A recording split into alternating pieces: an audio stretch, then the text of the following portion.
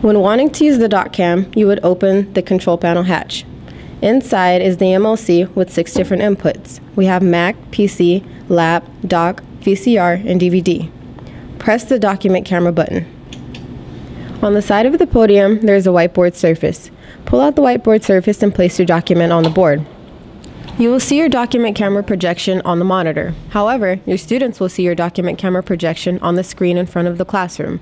On the control panel, there are functions specifically for the document camera. We have zoom in, zoom out, focus more, focus less, a brighter iris, a dimmer iris, and you also have the option to do image save. Those controls include 1, 2, 3, and 4, and they work just by pressing and holding one of the controls. We also have quick zoom in, quick zoom out, and autofocus. If you wish not to present a document to your class, you can also use Expo markers to write on the board. Please do not use permanent markers as they will stay in the board.